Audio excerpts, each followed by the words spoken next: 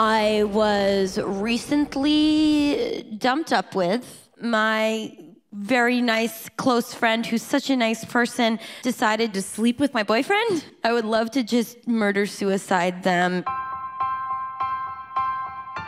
That was the worst. It wasn't that bad. Creative energy sometimes comes from the lowest point in your life.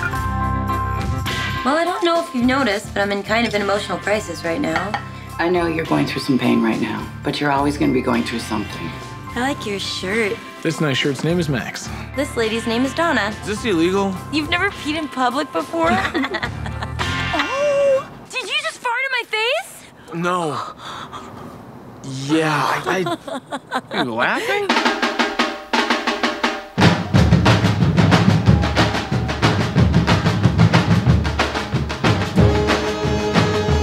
Oh, my boobs hurt really bad. Maybe you're pregnant.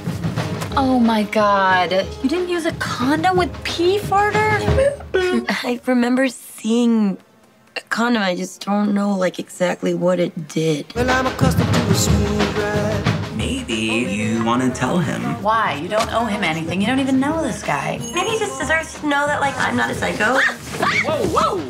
This happened, and I'm going to get an abortion. Why deny the obvious, child? What's the matter, sweetie? Mom, can I come in bed with you? Talk to me. And then remembering a road sign. Hey, Max, remember from before when we did sex to each other? I can't get your blouse off. I'm having your abortion. Do you want to share a dessert? Lead with that. Definitely lead with that. Perfect. The crosses in the ballpark. What is so great about you is that you are unapologetically yourself on that stage, and that's why people love you. We had a lot of fun, had a lot of money. He's like so Christian. He's like a Christmas tree. So be the angel on top. I'm not the angel on top. I'm the menorah on top of the tree that burns it down. Max, I have something I want to tell you. There you go. Did you just warm this butter up for me? That's just what you do.